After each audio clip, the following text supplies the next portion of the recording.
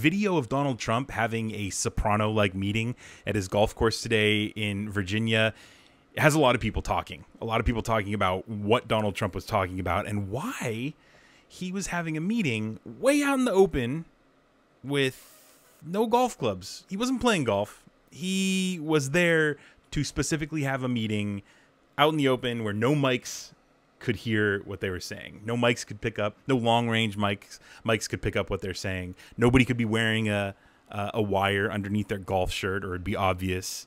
Everybody wants to know why. Why, Donnie? What's going on? Do you know that the FBI is like a hair away from getting you for espionage? Do you know that they already got you on espionage and you're planning and plotting your next steps? Or do you know that you're completely screwed and that there's really no fighting it and that maybe you're scheming a way to, I don't know, get away, flee to Russia?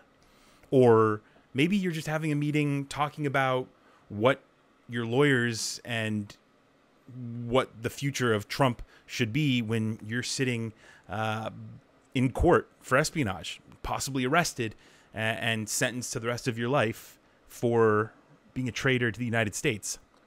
I don't know what this means, but I do know it's bad news when a former president who's being investigated for espionage is having a mob-like meeting where he doesn't want anybody to hear what it is he's talking about. This is usually the scene in the mob movies, like right before the downfall.